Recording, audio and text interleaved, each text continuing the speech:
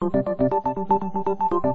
NASA find the building blocks of life on Mars? It's impossible to say at the moment, but the team behind the Mars rover Curiosity are playing coy with the media about a big discovery. The story comes from NPR. Journalist Joe Palca was in the office of the head of the rover mission, John Grotzinger, when some interesting findings came across his screen. This data is going to be one for the history books. It's looking really good. Grotzinger can see the pained look on my face as I wait, hoping he'll tell me what the heck he's found. I know I'm killing you.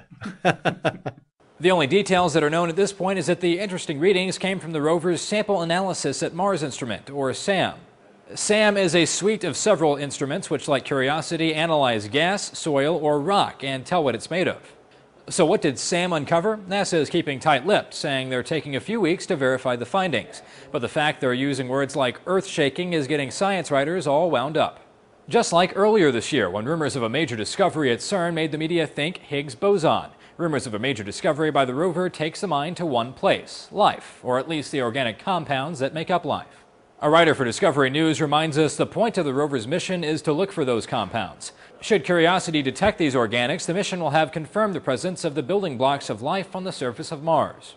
A planetary scientist tells Wired something similar, saying if it's going in the history books, organic material is what I expect. It may be just a hint, but even a hint would be exciting.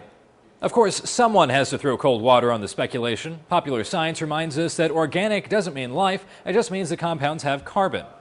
Even if SAM found some organic molecules, it's still a long way from finding hard evidence for life, or even evidence that Gale Crater could have been a haven for life in the distant Martian past.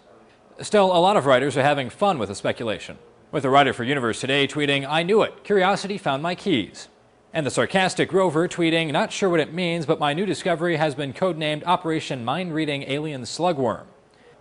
NASA says they'll announce what's really going on sometime in December. For Newsy, I'm Zach Toombs. Multiple sources, the real story.